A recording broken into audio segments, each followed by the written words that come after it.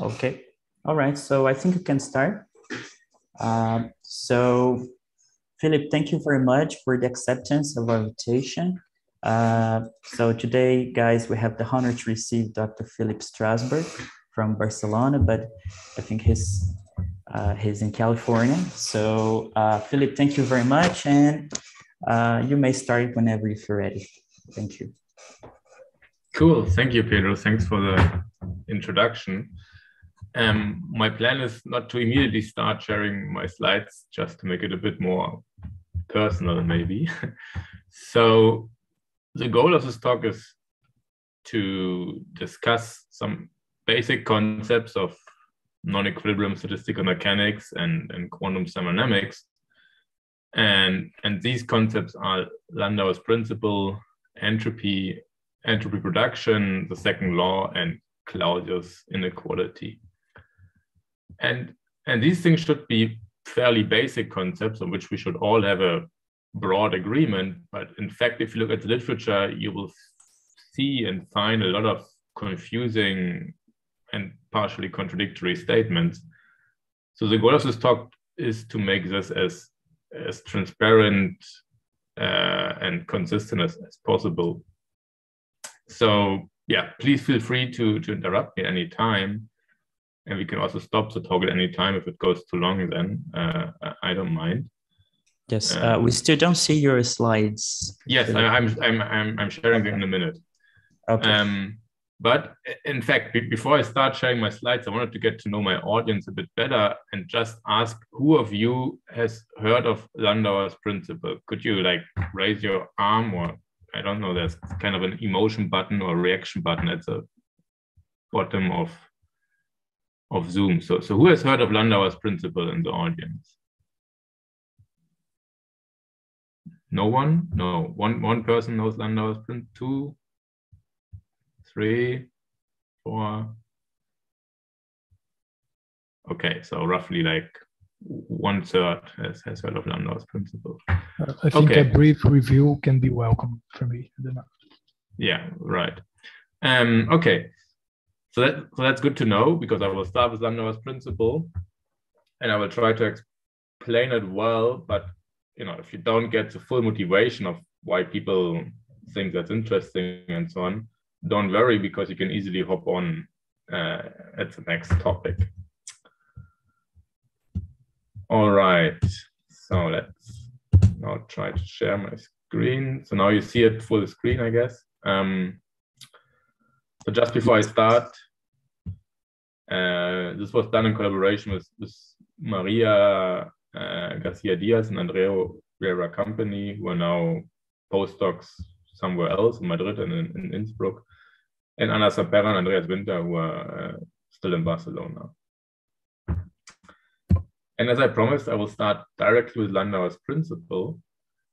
And if you ask people what it is, you will probably get the following inequality as an answer. And I will try to explain this to you now.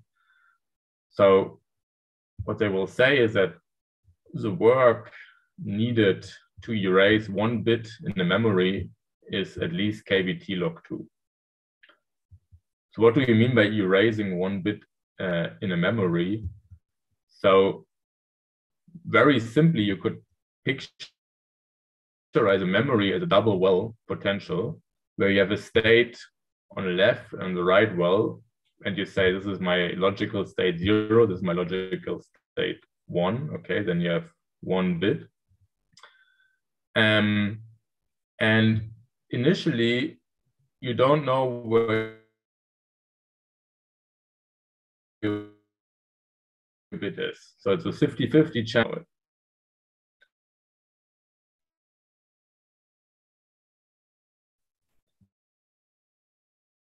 And if you want to read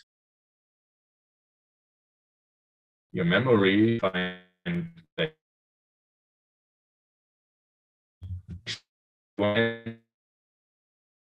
end up with a signed state, you choose one and fix it.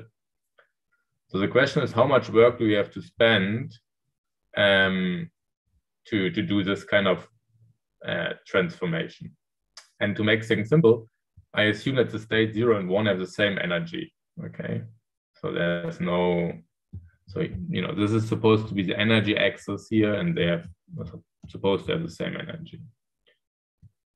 And then it turns out that you find that the work you need to do this process is lower bounded by kBt log 2. So let's rewrite this statement a little bit.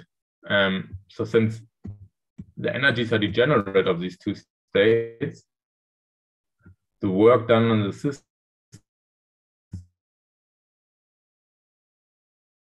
is minus the heat flow from the system, that you assume that you have a memory which is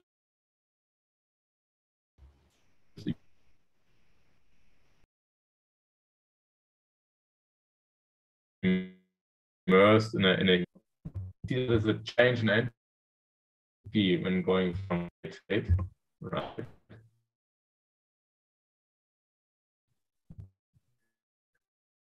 I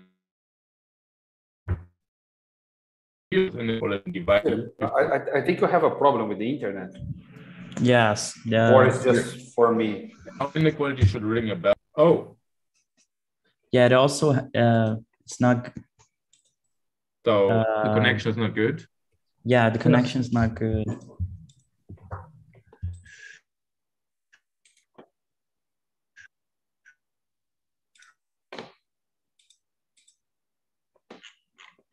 Like not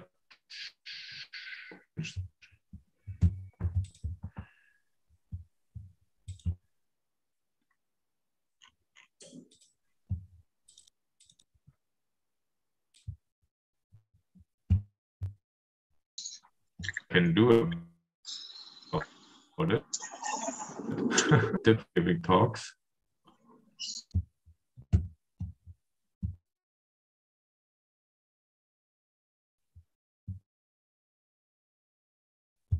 Connect a different network. Let me see whether this works.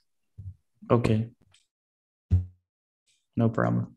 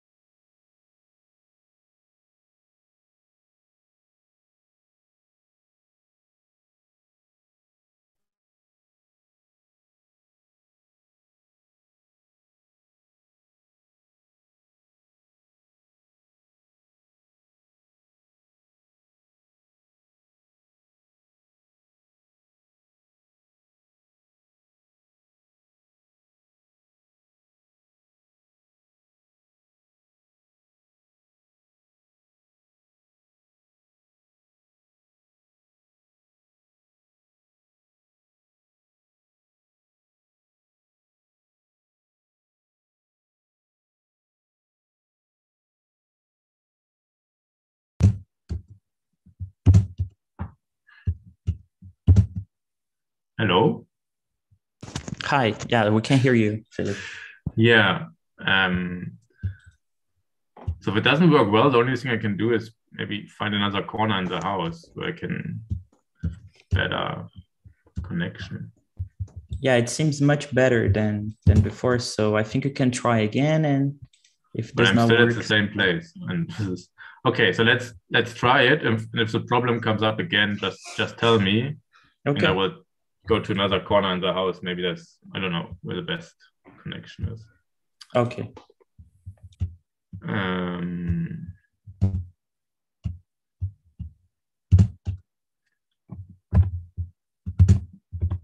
All right. So where was I? I mean, where did I get stuck? So you got the explanation of erasing one bit in the memory, right?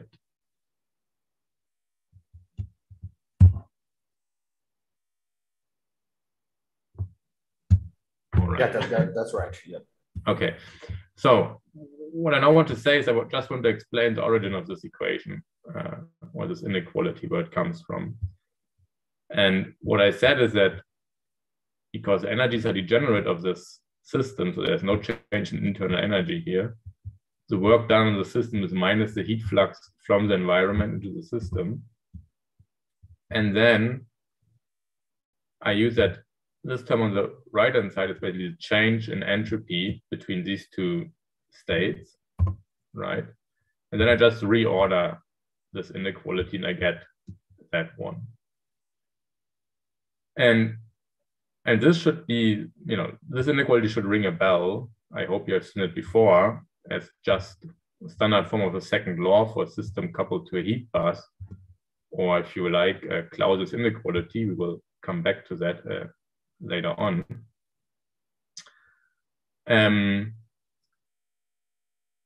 But then you can also ask the question, okay, so this is just, the standard second law, and I just rewrite this inequality in a very simple way, and I get out Landauer's principle. So why do I use a different term for Landauer's principle? So if you want to be a bit mean, you could really say, okay, Landauer's principle really is the second law, and therefore it's redundant to use a different word for it for such a simple application of a second law.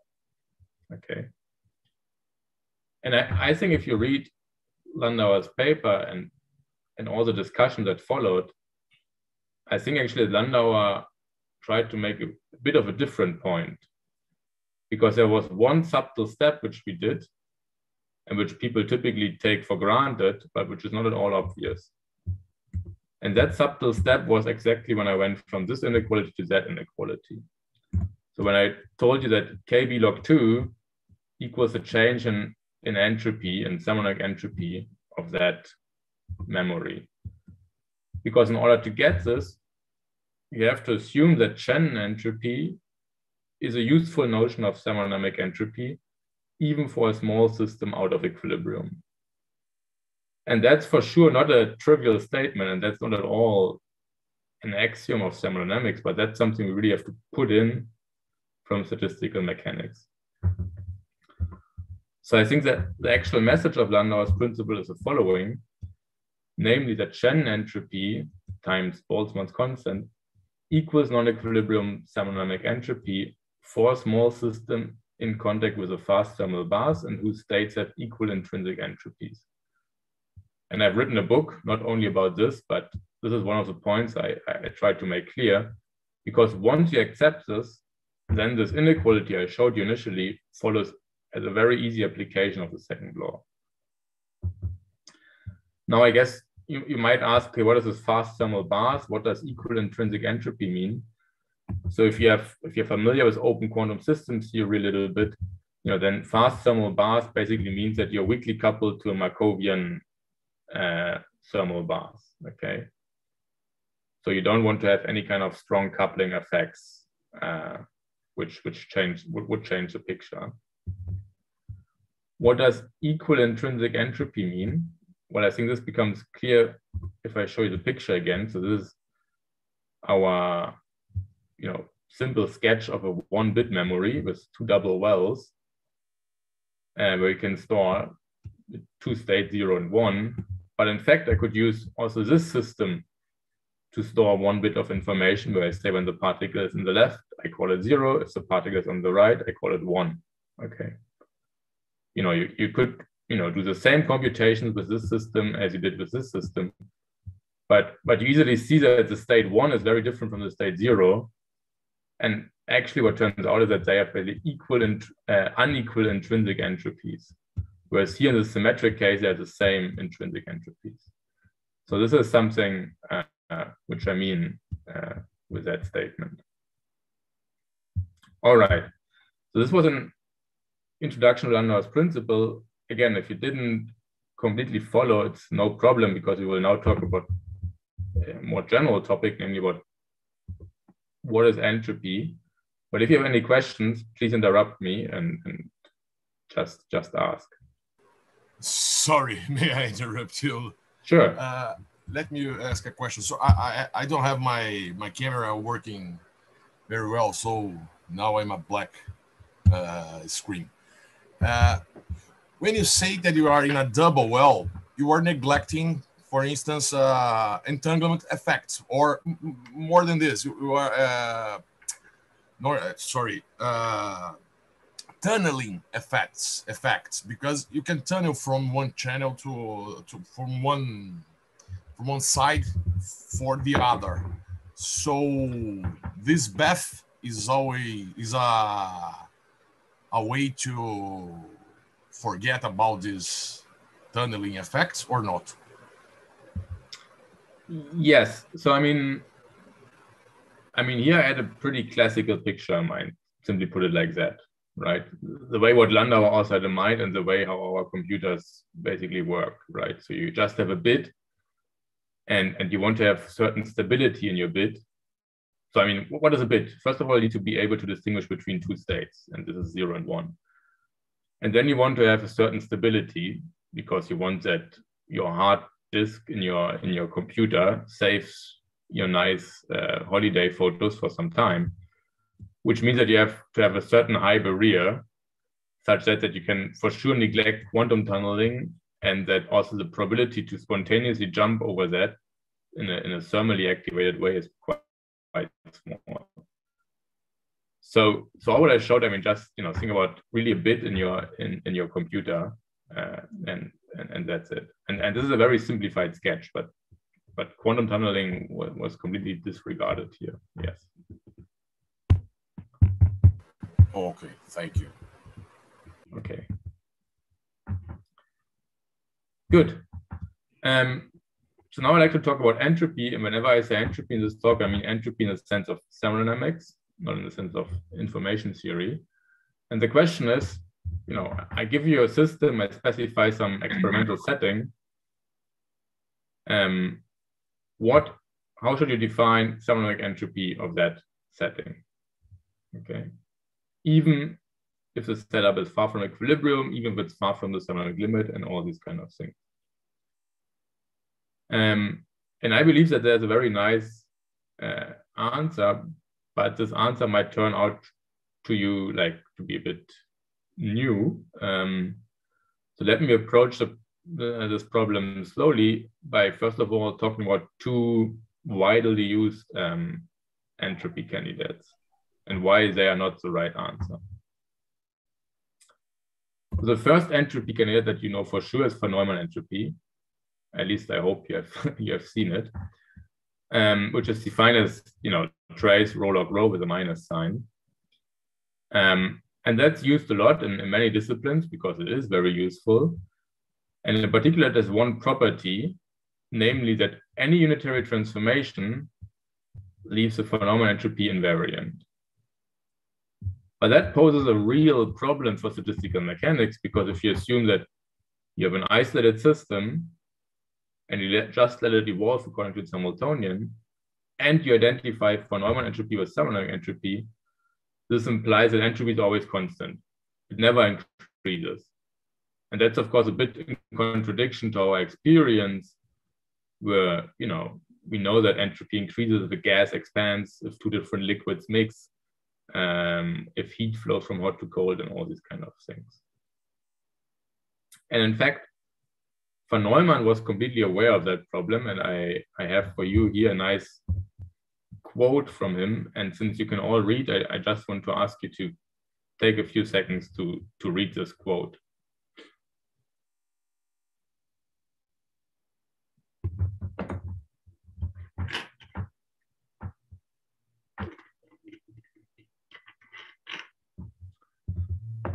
Okay, I hope you read it, and I think it very nicely shows where the problem is, because if you really want to compute rho, or this quantity, if you want to know this in an experiment, what do you have to know? Well, you have to know the state rho, right? But now, suppose you have a system, well, even if it has only 10 spins, but even for 10 spins to know to such a precision, basically, which is really impossible to do in any experiment. And therefore, von Neumann says, well, if you're an observer where you assume that you can measure everything what you want to perfect precision, then you should use von Neumann entropy. But in our world around us, we precisely do statistical mechanics because we cannot measure the precise microstate of a many-body system. Okay. So that's the second candidate to entropy, which really nicely overcomes this problem and which is also very well known. And that's Boltzmann's entropy, right? So that is simply defined as log of a term which I like to call a volume term. That's why I give it a letter V. Sometimes there's also letter W or an omega or whatsoever. And what does this signify? Oh, sorry. So V is the number of microstates compatible with your macrostate, right? So you measure a certain particle density, a certain temperature, whatsoever, and then V is supposed to tell you the number of microstates or the volume and phase space which gives rise to this macrostate. Okay, so it's a very simple concept. I again assume that you know this very well. Now to understand the second law is actually very easy with this picture. Even if you have a pure state and you know, even without any ensemble averages. And to understand this, I'm showing you here these kind of pictures which Roger Penrose likes to draw. So this is the phase space of some thermodynamic system, so with many particles. And all these little areas here, they belong to certain volume terms. And then when you do the mass, you will actually find that there's one volume term which is really dominating all the other volume terms. So it's extremely large, and this is a term which corresponds to thermal equilibrium. Whereas all out of equilibrium terms have a very small volume term. And then you easily see that, for instance, if you start out of equilibrium down here in a small cell in phase space, and if your dynamics, you know, has no hidden conserved quantities and symmetries, then you will just during the evolution start to explore this phase space in a seemingly random way. And by definition, you will wander from a low entropy region to a higher entropy region, and you will stay most of the time in equilibrium, which is the maximum entropy state. So this really nicely explains everything what is behind the second law. And again, I have a quote from you, this time from James, and I ask you to also read that one.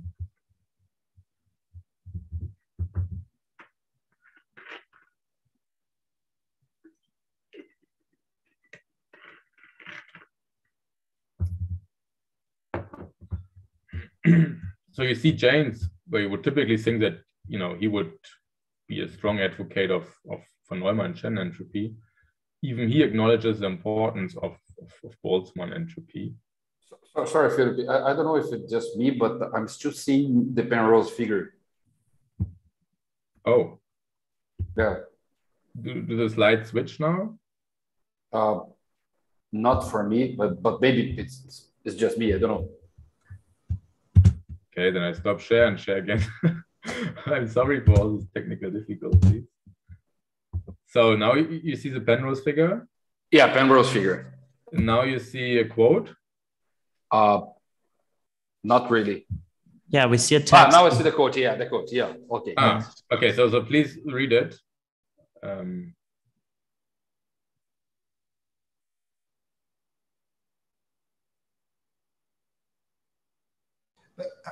I also have a question, Philippe, because I mean, I'm a bit confused because for me, the Boltzmann entropy also has a problem because if you have a closed system, your dynamics, the Liouville theorem says that the volume preserves the dynamics, no? So the entropy would not change. But how, now you're not associating the entropy with the ensemble, but it's with a single trajectory in the phase space? Is that, I mean, yeah, exactly. So this volume is very different from the volume that you have in mind, which enters Liouville's theorem, right? So what enters there is a volume of the phase space density, but this is a volume you define with respect to certain macro states. Oh, okay. Right? So you think of the standard example of having gas particles in a box, and you ask how many particles are in the left half of the box. So this is more kind of the typicality argument, no? That the Boltzmann came from. Yeah, I wouldn't. At most. It's not yet even typicality in some sense, I would say. This is just, a simple way of, only certain observables are relevant for thermodynamics, right? And this just partitions the phase space according to that observable in terms of macro states. And this is just the picture you get out of it.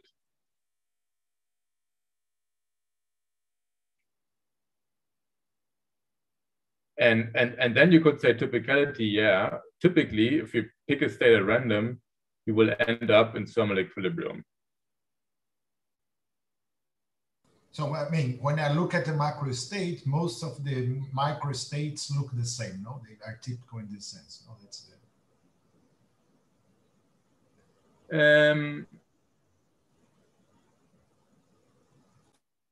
Yes. Yeah, you can view it like that, yeah.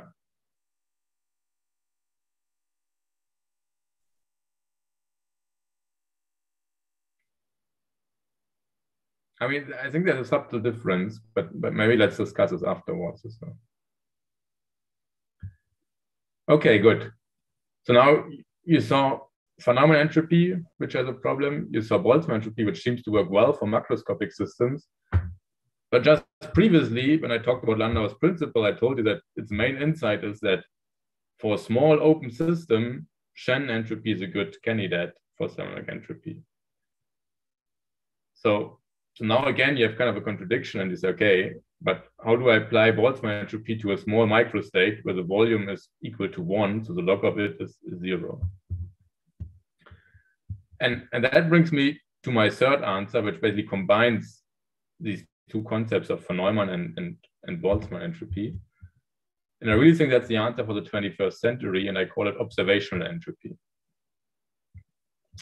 So here's the definition, but actually to understand the terms here, we have to talk about a very important concept, which is what I call a coarse-graining X. So what is a coarse-graining? Well, you have your big system with some Hilbert space, but as I said, we cannot look at it with complete precision. We cannot have knowledge of its microstate, but we look at a certain observable with a certain precision. And you can describe this by a complete set of projectors, which I call a coarse-graining X, okay? And what kind of coarse-grainings you have to choose, I will talk about later on, but by now it's just any set of projectors. And then we all know that, quantum mechanics tells you that the probability to be in one of those states X is a trace of the projector times your state rho. And you can actually define a volume term as a trace of this projector. So this projector is rank 1, this is 1, but typically a coarse observable will imply that your volume terms are much larger than 1. And then observational entropy, you see it's kind of a combination of Shannon entropy with respect to your measurement plus an average Boltzmann entropy. And depending on how large your system is and how fine your coarse graining is, one term can dominate the other. In particular, you can show that if you assume that you can really measure perfectly in the eigenbasis of your density operator, this reduces to von Neumann entropy. But in general, it does not because you don't have perfect knowledge, okay? So this will be my notion of entropy for this talk. I hope I can convince you that this is a good notion. I must admit that this is not due to me, but in fact, it was von Neumann who wrote this down first for quantum systems. Although in a footnote, he says he got this inspiration from Wigner, but Wigner is not an author of this paper. And you will find it in a number of StatMech texts. For instance, Van Kampnet has used it and a few others. But if I would make a poll, I guess most of you haven't seen that so far. So it's really not used so much. You can find it here and there, but it's not a common form of entropy. And I got to know it actually from a recent paper from some guys here from California and Santa Cruz, where I am, who really said, okay, that's a good definition for thermodynamic entropy, even for an isolated quantum system out of equilibrium. Okay. Good. So that's our candidate for entropy. Is there any question about entropy, about what I was showing you? If not, I come to a third important concept, which is entropy reduction. So what is entropy reduction? Well, let me first of all tell you one very common answer, which you find in many papers and which reflects part of the truth, but is at the end not satisfactory. And that's a very popular answer that you find. So let me explain it to you. So again, you know, I have the mindset where we consider a small open system coupled to a Basi. That system is characterized by certain states, which are labeled 0, 1, and 2. And if you would monitor the system, you would see that it randomly jumps between these states at random times due to the fact that it's coupled to a heat Basi, right? I'm sorry, Philip. Actually, we have a question. Yes. Norton asked in the chat how to interpret that trace on the set of projectors. Well, this is really, I mean, actually, this is really what is sketched here. So what is this volume term microscopically in a Hilbert space? Well, you have to divide your Hilbert space into your observable macro states, and you have to somehow measure the size of each macro state. And classically, you would say I have a phase space and I really have a volume integral over certain regions in phase space. And quantum mechanically, you have a Hilbert space, and this is really then the dimension of a sub-Hilbert space. And the dimension of a sub-Hilbert space of all the states which give rise to outcome X is just the trace of this projector. And that's it. Okay. So if there's any other question, ask again. If not, I just continue here. Okay. I was trying, yeah. Was there a question? No, actually, Norton, do you have another question? You may write in the chat and I read him if your microphone is not working. Ah, okay. Okay. Okay, no questions. Okay, cool. So I draw this picture of an open system in contact with a Basi, which has a random stochastic trajectory, right? And a trajectory I labeled with gamma, and gamma dagger is for me the notation for the time reverse trajectory. So where you start here at the end and go back to the path, basically. Then P of gamma is the probability to observe such a trajectory, and P with a subscript TR is the probability to observe this time reverse trajectory in a time reversed experiment, where you might have to flip a magnetic field or something like that, okay? And then you will see in many works that people say, okay, entropy reduction is the relative entropy between this probability and that probability, okay? And in fact, often for Markov processes, you can write it like this and even in more general terms, but there's something which is fundamentally unsatisfactory about this definition. So I hope you know what relative entropy is. It's just, you know, a concept where you can define the distance, basically the statistical distance between two probability distributions. And relative entropy has two important properties. First of all, it's always non-negative, and it's asymmetric in its arguments.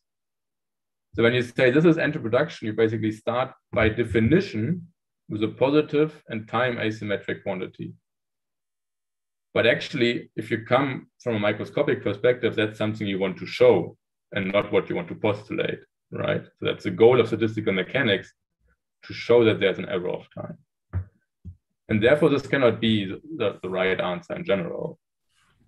And a very simple answer actually is, what is entropy reduction is just to say, well, it's a change in entropy of the universe. Now, what kind of entropy do I use? Well, I use observational entropy, which I introduced 2 slides ago. Second question, what is a universe? Well, that's a bit subtle. But basically, you should think of the universe as all the relevant subsystems which play a role during the timescale of the experiment. So this could be the system, including the bars. It could be a set of ultra-cold atoms which are well isolated from the rest of the world, or it could be the universe of the entire cosmos, right? So let's try to stick to this question. Let's try to stick to this definition. Let's see what we can do with that. What's the second law? Well, the second law is very easy. It just tells you that this should be non-negative. Okay. Entropy should be produced during most processes, or it can stay constant, but it should not decrease. And that's maybe the second law, as you have seen it in a couple of textbooks. I hope so. And the question is, what can we show mathematically now? What kind of rigorous theorems or statements are known when we use observational entropy? And I hope that this also convinces you about the fact that observational entropy is a really good candidate to look at entropy in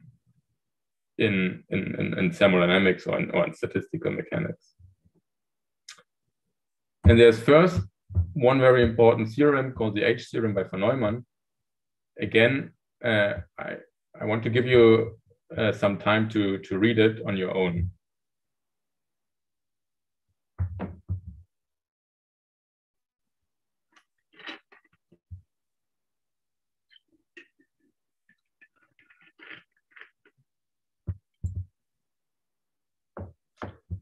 Okay, so I hope you read it and could see it at this time. So I think that's a really remarkable theorem, which actually was long forgotten in the literature, and now people are reviving it.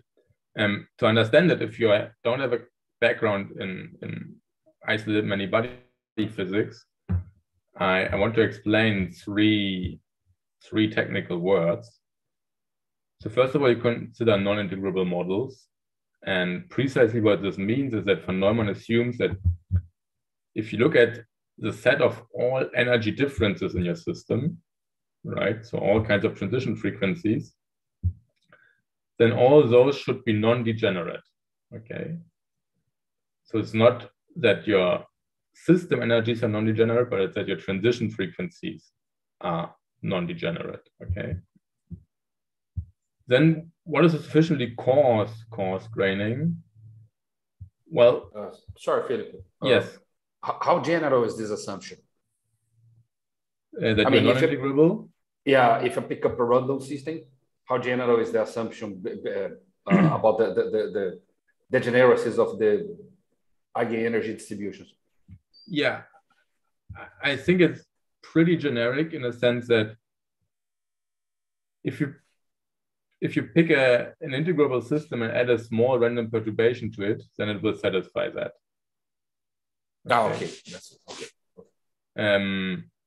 Up to really accidental degeneracies, which are very small in number, which you could actually take into account and refine it, right? So it's pretty generic, I would say. Yes. So what does it mean to have a coarse graining? Well, statistical mechanics works well because we cannot observe with perfect accuracy what is going on. And what von Neumann basically assumes is that the number of measurement results that you can distinguish, so the number of these different small x, that number should be much smaller than the dimension of the Hilbert space. And since the dimension of the Hilbert space scales exponentially with the particle number, this is really satisfied in all experiments which we have so far in thermodynamics or statistical mechanics. And finally, he uses that this coarse graining has no special orientation. So mathematically, this means that if you look at the eigenbasis of x and compared with the eigenbasis of your system Hamiltonian, then they are basically related by a random unitary transformation. And he averages over these random transformations. So really likes to exclude kind of non-generic cases where you look at a very special observable, which is really fine-tuned with your system to give rise to kind of non-thermodynamic behavior. But once you satisfy these things, you can really show that for all initial states, even pure states, if you evolve them in time, then you will end up at the maximum value and spend most time there.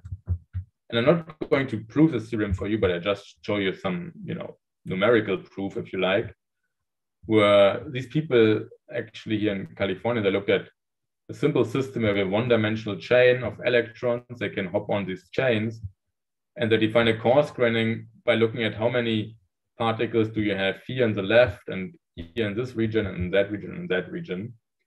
And they define observational entropy for that coarse-graining.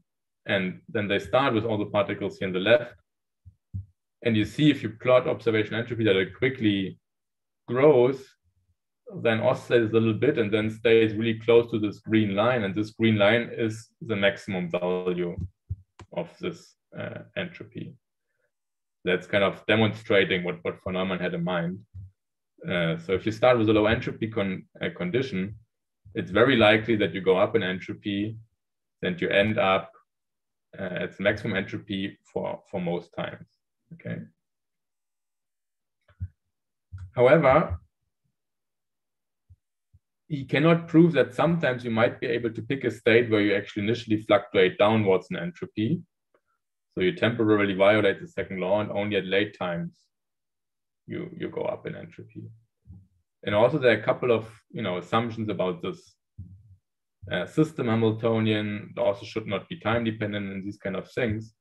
So I want to show you kind of a different version of the second law which overcomes these problems, but then has other problems. And I call it non-equilibrium second law. And the setting is the following. Now I assume that my initial state is of this form. So if you look at it closely, and if you assume, you have your Hilbert space, the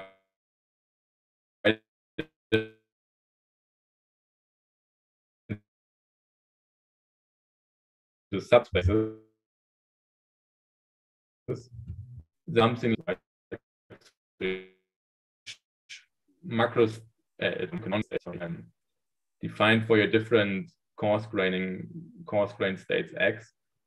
So you assume that you find a system with equal probability in each microstate given a certain X. And then you just convex combine them with an arbitrary probability distribution P of X, okay? So that's basically the state. If you know your measurement result, that's the maximum entropy state actually for your configuration. Now what you can then show, and this is a very strong assumption compared to the assumption before, which works for all pure initial states. But on the other hand, now what you can show for every Hamiltonian, even if it's time dependent, where lambda subscript T is some time dependent control field here, you can show that observation entropy always increases if you start from a state like that. Okay. In particular, if you assume that your coarse-graining is a coarse-grained measurement of energy, then it means that this rho zero term, you can write it like this, where omega E really is a standard microcanonical ensemble, which you know from equilibrium statistical mechanics. So if you start with such a state and you look at energy as a coarse-graining, you will find that entropy always increases for any Hamiltonian, any driving. And you can find a proof of this in a paper I have written. It's a tutorial paper, so it also contains a lot of references, because this inequality was known before, I think even already to Gibbs in the classical form.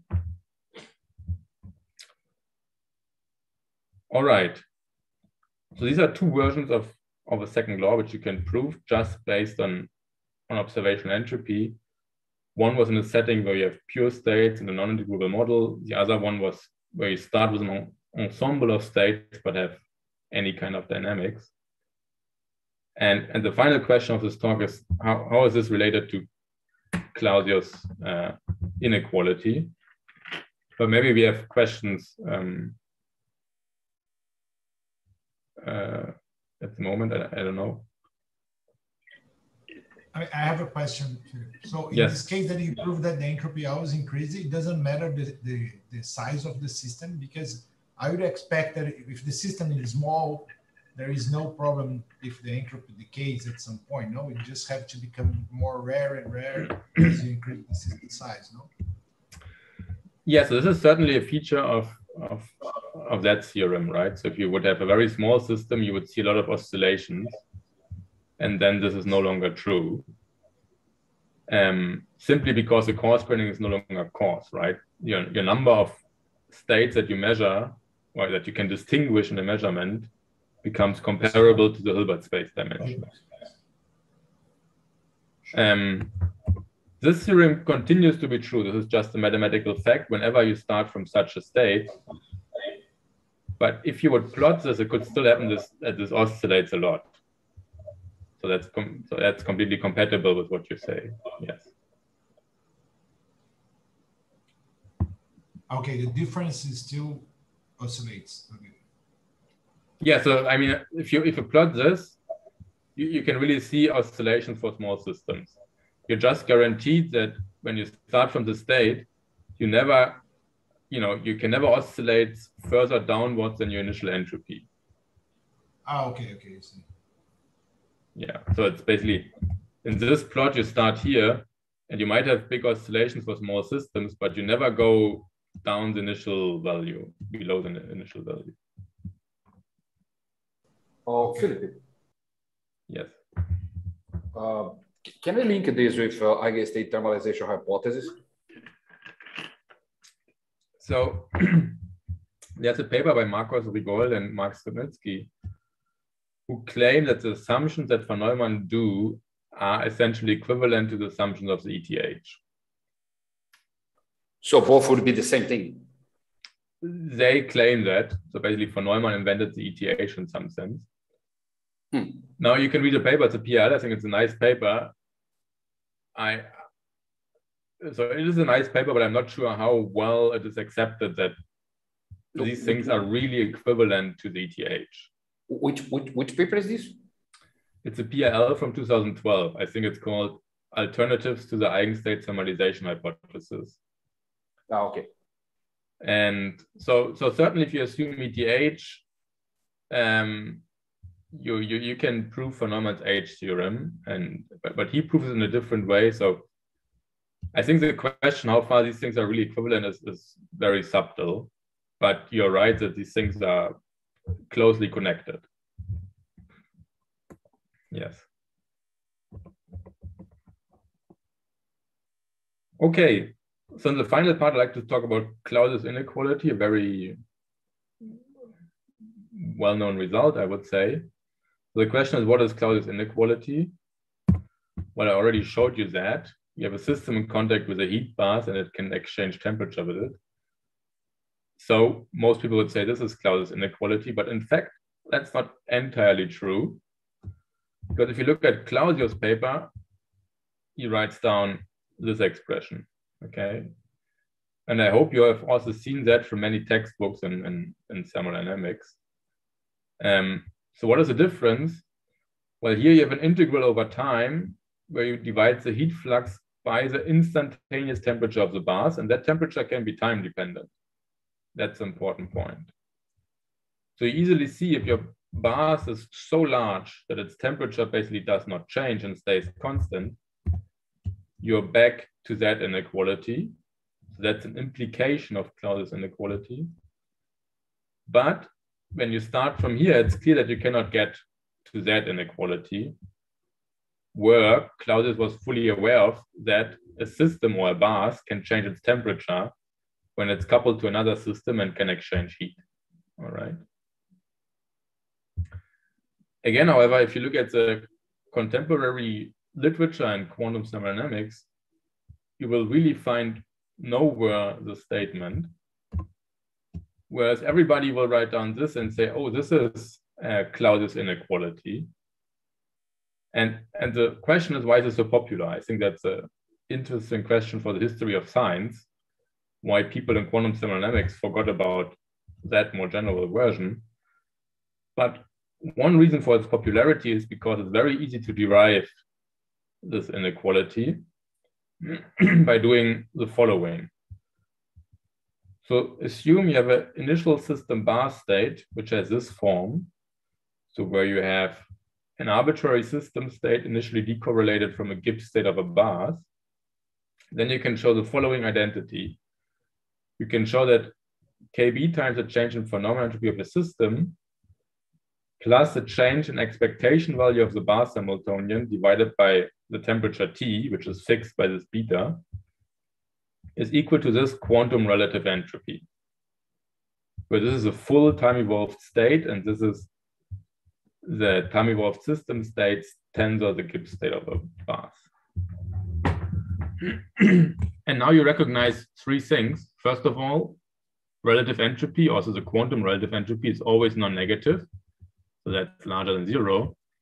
And you say, oh, wow, okay, let's interpret this as a system entropy. And the change in Basi energy, this is minus the heat flux into the system. So then you immediately end up with that statement. And really proving this, you can really do it at home. It's a couple of lines. It's very easy to do. However, by now, I hope I was able to convince you that you should take this derivation with a grain of salt and should be a bit more skeptical about it.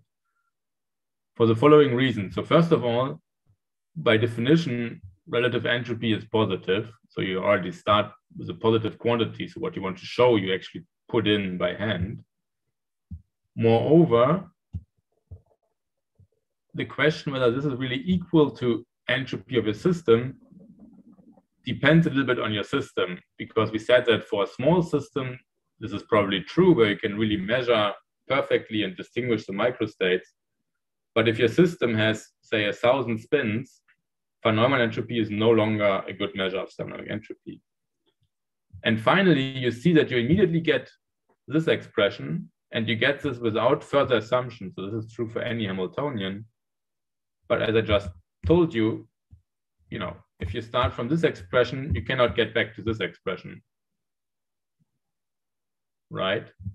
So basically what you show here is something which is actually too strong. You're showing more that you want. You show this nice mathematical inequality, but you can link it to the second law only if your Basi is really large and stays close to its equilibrium state. So the question is, can we derive this inequality microscopically? And yes, we can under the same assumptions as spelled out here if we use observational entropy. So how does it work?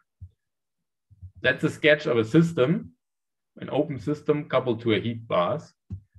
So I assume the open system is relatively small, like a qubit, and you can really measure perfectly arbitrary rank 1 projectors. So you could measure 0 or 1 in the Z direction or in the X or Y direction, whatever you like. The Basi, however, is typically a larger object, and you don't have perfect knowledge about it. But I assume that you can measure its energy in a coarse-grained way. So this is try to sketch here. Here you have the different energy levels of the Basi, and I assume you can measure it up to precision delta. And this gives rise to these coarse-grained energy windows. Yeah, okay. And now you can actually show something very nicely. So I start with the same condition as before, an arbitrary system state decorrelated from a Gibbs state at an initial temperature beta 0 for the Basi. And you can overcome these assumptions, but things are very nice if you start from this assumption. And then you can really show a chain of inequalities where each line upper bounds the previous one. So you can first of all show the observational entropy of this total system of the entire universe is non-negative. You can show that the changes of the local entropies are also non-negative and upper bound this term. And in particular, if you assume that you can measure your system perfectly because it's very small, recall that observational entropy for the system reduces to phenomenon entropy. So that's really the phenomenon entropy of a system. Then you can show that this term is upper bounded by this kind of Clausius expression, where the heat flux is just really the flow of energy into the system. And this temperature T is microscopically defined, even for non-equilibrium states, and I will show you the definition on the next slide. And you can show that this is upper bounded by this term, which brings us back then to that inequality. And you really nicely see that this inequality really emerges by really throwing away more and more information, and by really basically neglecting the fact that you have a Basi which is finite and assuming it's basically infinite. Okay, then you get that term out. And I think that's really a novel result, and this was derived here in these papers. And I think this really gives a really transparent look on the second law for open quantum systems, which is really in unison what people like Boltzmann and van Neumann and so on did for isolated systems, by showing that when and how does entropy increase in isolated systems. And here you apply this to the system and the Basi, find a hierarchy of second laws where the Clausius inequality, which nobody could really derive previously, is really contained as one member of that hierarchy. Okay, so finally, that's the final slide before I conclude. We have to fix, or we have to think about what is a temperature, how do you define this, because that's really a non-equilibrium temperature. And that's defined in the following way, and this really works for any state rho. So you look at the expectation value of the Hamiltonian, so the energy in, as I said, any state rho, even if it's not out of equilibrium, and you ask, is there a Gibbs state which has the same internal energy? So you ask, okay, which temperature do I have to choose for an equilibrium state such that its energy corresponds to the energy of a non-equilibrium state? And in fact, you can show that this is always a solution for beta, and you really uniquely determines beta. And that concept of temperature, you know, it was used here and there in a couple of works. I think it actually appears first of all in this paper. But if you look at this paper, you will not find this equality, because that was a paper written really in spirit of phenomenological thermodynamics without any statistical mechanics. But it's interesting because you can come up with really an alternative operational interpretation of this equality. And that's the following. So assume you have a system, it might be in a non-equilibrium state, and you want to determine what is its effective temperature. How can you do that? Well, you can assume that you have in your experiment, you can prepare a big super Basi, so a really large thermal object at a given temperature T, and you can put it in contact with your non-equilibrium system. And then you ask the following question: how do I have to choose a temperature of the super Basi such that when I put the system in contact with the super Basi, there is no net heat exchange between these two systems? And this you can measure in principle. And if you find that there's no net heat exchange, it actually implies that the temperature of the super Basi is equal to this non-equilibrium temperature. And statistical mechanics tells you that this is the right equality for that. Okay, so let me just go back. That's the temperature which enters here. And this does not assume that the Basi is a Gibbs state at these times. In general, the Basi will be a non-equilibrium state, but you can still define a useful notion of temperature for non-equilibrium state by appealing to this equality here. All right. So I think I'm already over my time, but we already had a couple of questions and technical difficulties. So I skipped the last part where I was talking about, or where I would talk about how you can really efficiently compute all these things using a master equation approach, which is a modified master equation and takes into account information about the energy of the Basi, which you typically disregard and trace out. But I will skip that. And I just come to the conclusions. And the conclusions have 2 slides. So first of all, I wanted to just put up an experiment for you, which I found always inspiring when I thought about these problems, and which really shows that experimentally, we have already, reached a time where we really have to think about finite size effects in the bars. What is happening here? So this experiment is done in the Estinger group in Zurich. So they have 2 clouds of ultra-cold atoms. And in total, that's a really well-isolated system. So it doesn't interact with the outside world. And they can prepare one of the clouds at a higher temperature. And they can connect these 2 clouds by a narrow transport channel. And then they start to exchange particles.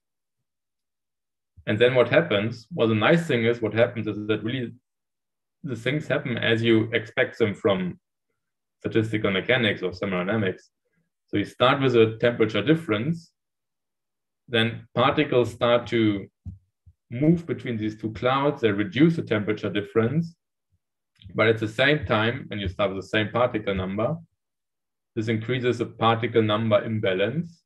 So you create a difference in chemical potential. But then again, this will relax back and you have some kind of small oscillation, but in the long-term limit, more or less, you end up with the same temperature and the same chemical potential on both sides of the bars. And that's just what you expect from equilibrium thermodynamics. And I hope I could convince you that that is one version of the second law that you could use to describe this setting. We have the heat flux from the hot and the cold bars divided by time-dependent temperatures of the hot and the cold bars.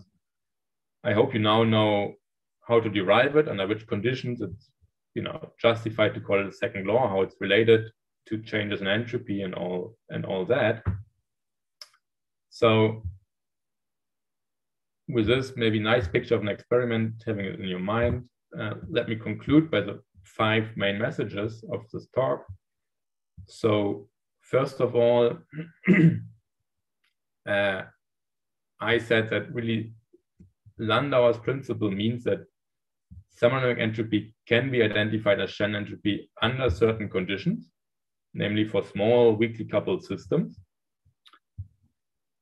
In general, however, thermodynamic entropy should be identified with observational entropy, which reduces in the right limit to Landauer's principle, but is more generic. And again, let me stress, I think I've added some appeal to it, why this is a good notion, but this was really introduced before. This was not my idea. However, I tried to emphasize that entropy reduction is really the change in entropy of the universe. Again, that's nothing new, but I think it got a bit lost in the recent quantum thermodynamics literature.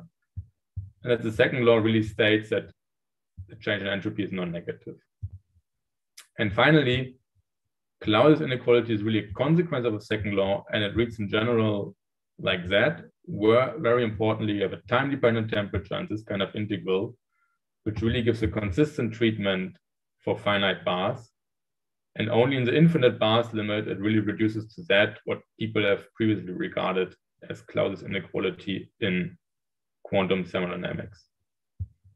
That's a very biased reading list, but I highlight this reference here because that's a tutorial article which contains also a couple of new results, but it also contains references to all these works and tries to really describe things in a pedagogical way.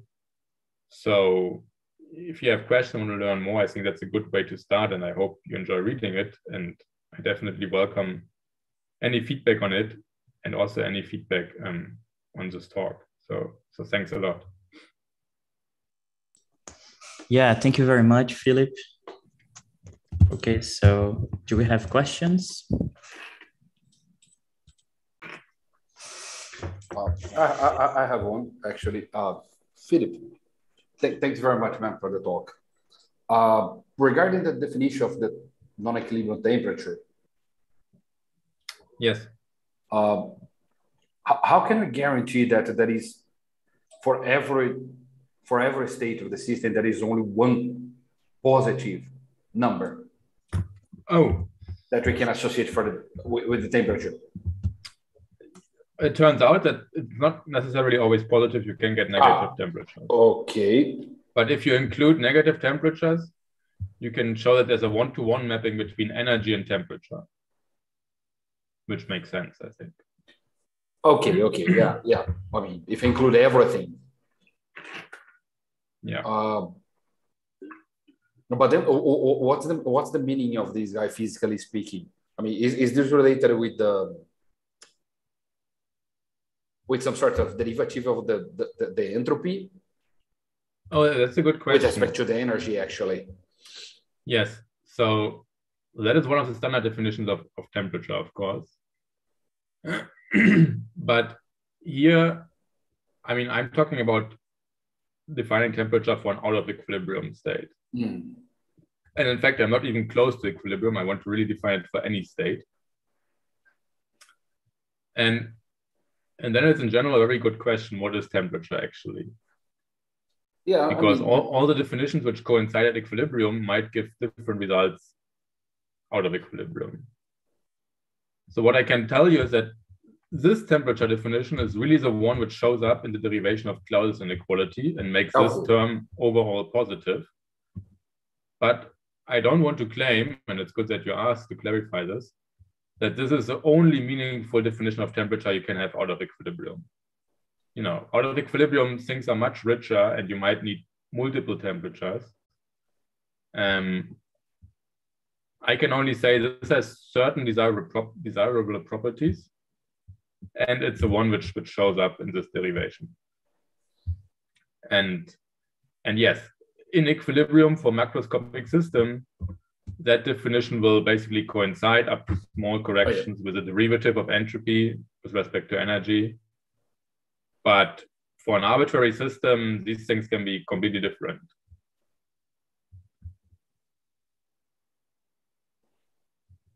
Yeah, because I'm thinking about physics, the physical meaning of these things. Because the way you understand temperature is that it's just the kinetic energy per degree of freedom. Mm-hmm. But I cannot see these here. But okay, it's completely out of equilibrium, so it's hard to think about these things now.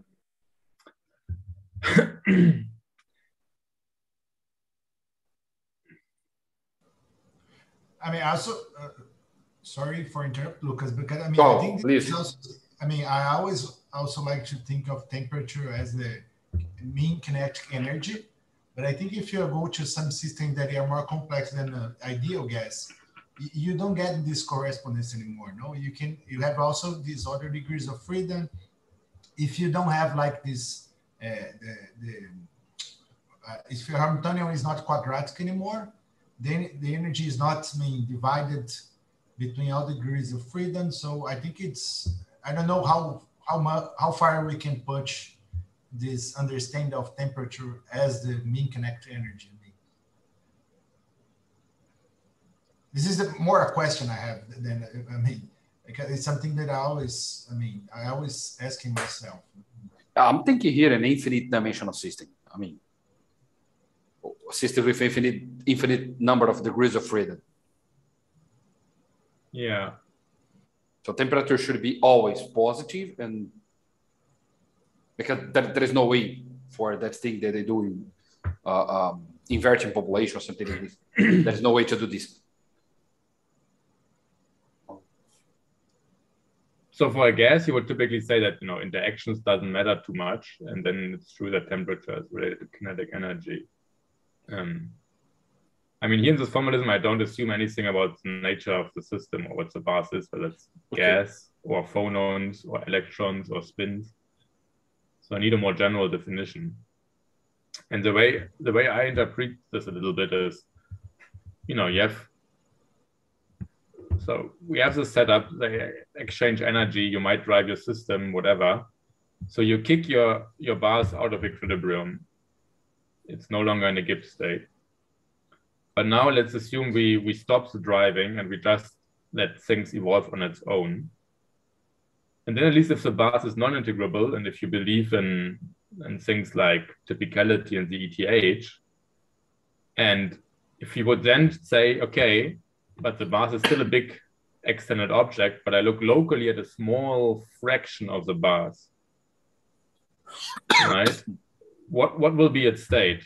And then you will actually see that locally the Basi will look as a reduced state of this Gibbs state. That's basically what this equilibration and summarization results in isolated systems tell you, that your big many-body system is just a pure wave function, some psi, which might be far away from equilibrium. But if I look locally on a small subpart, it looks like a reduced state of a Gibbs state. And actually the temperature you have to choose, which is the right one, is given by that one, because that's the temperature which really corresponds to that energy. Okay, so we can think about this as a local temperature.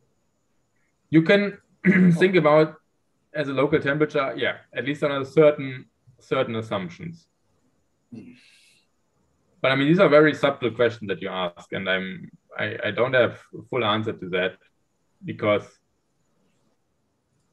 you know, equilibrium stuff is very rich, and yeah, and I have to repeat that this is not the only meaningful temperature notion you could cook up to look at your non-equilibrium state. Okay, thanks.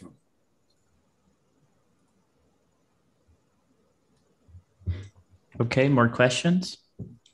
I mean, I also think I have a question. Like, so if you go to this paper of von Neumann, I mean, this paper is like so many information that is impossible to remember everything. But I mean, when you show this kind of equilibration results, that you can show that most of the initial state they equilibrate.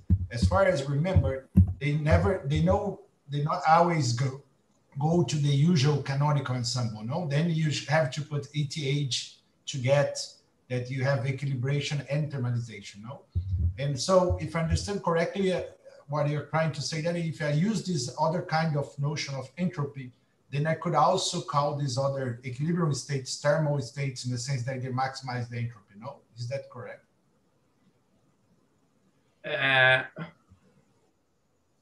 Okay, so now you said many things. Let me say.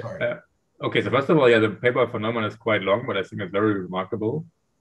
And, you know, this shows you previously, 80 years ago, people were writing long and important papers, and now we write a lot of small and unimportant papers. So it's really worth reading it, although it's very technical, but there has been an English translation of it recently, like from 10 years ago. Yes.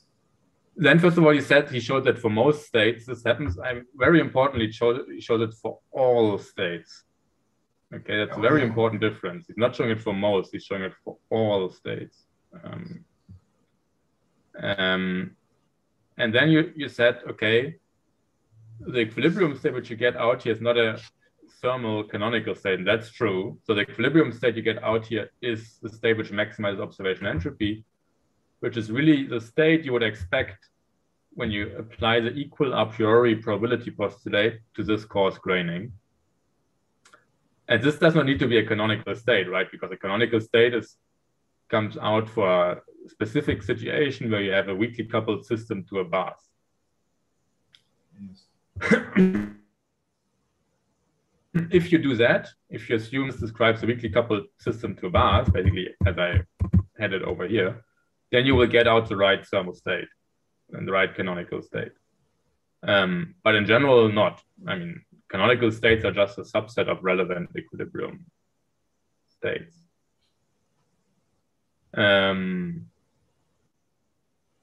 Okay.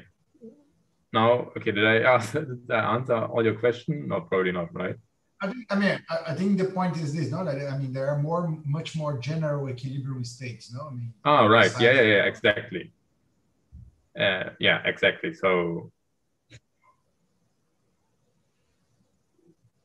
I don't know. I mean, if you look at another observable, like again, you have a gas of particles and you ask how many particles are on the left side of the box. Then at equilibrium, this has a certain distribution, but that's not a canonical state. It's just, but it's the one which follows from, you know, you take a microcanonical ensemble and then you apply this coarse graining and compute the probabilities.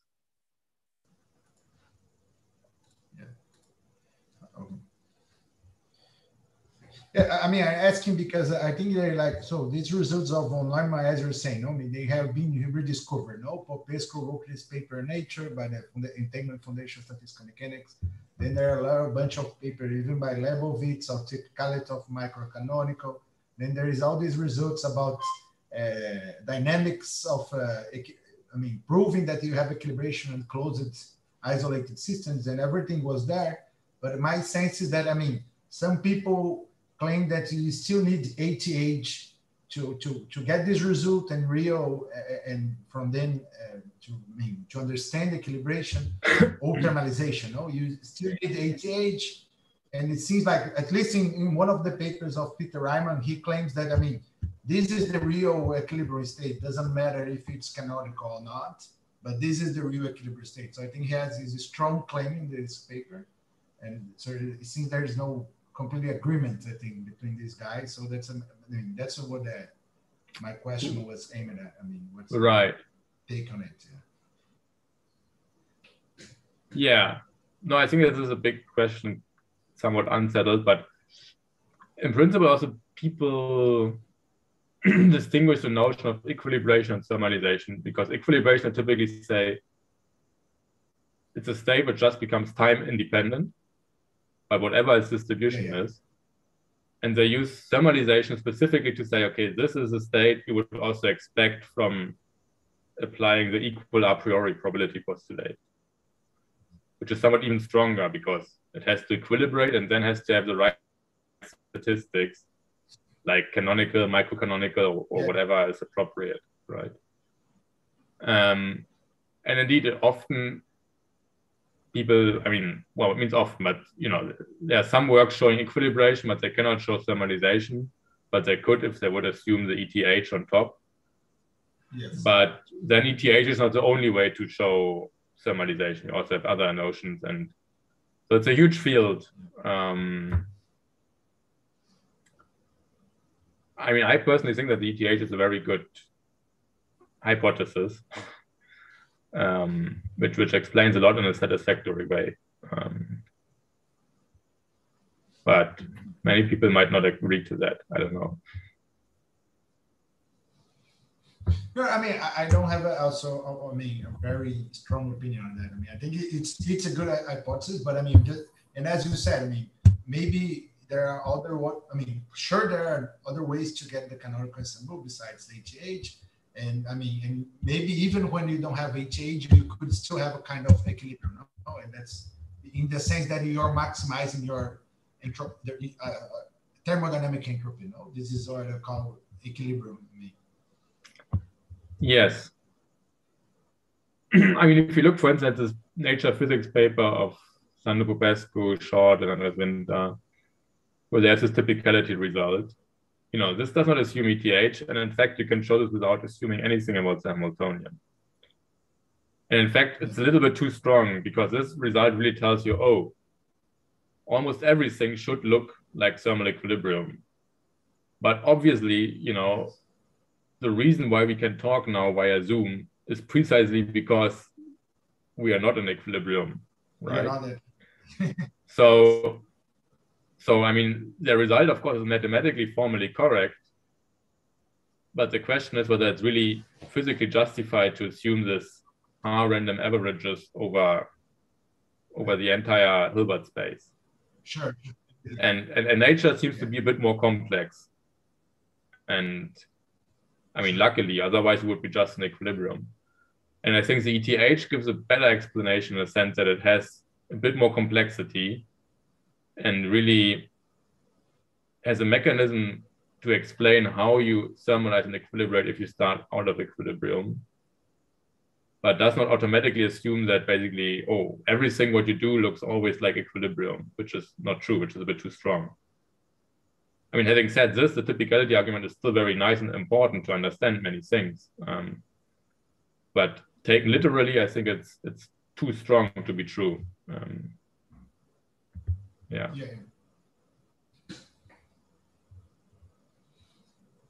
Okay, do we have more questions?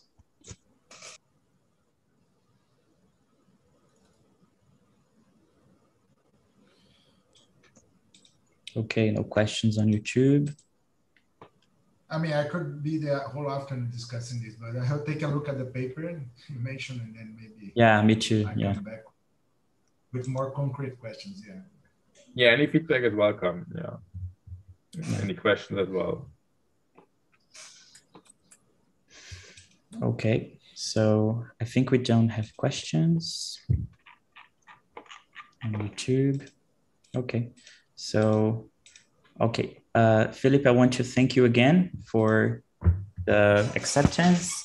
And Thank you. So thank you very much. It was quite interesting. And okay, we have another talk in 2 weeks. And thank you very much. So that's it. Thank you, guys. Thanks a lot to you. Get well soon, Lucas. I hope you... Oh, yeah, me too, man. By the way, I'll get in touch with you next week.